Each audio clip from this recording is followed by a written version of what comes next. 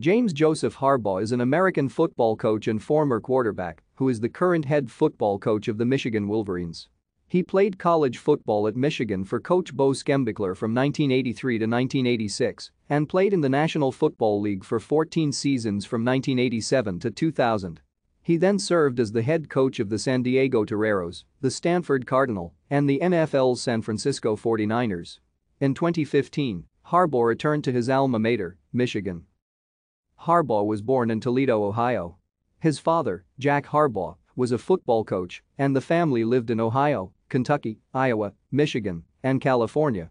He attended high school in Ann Arbor, Michigan, and Palo Alto, California, when his father was an assistant coach at Michigan and Stanford, respectively.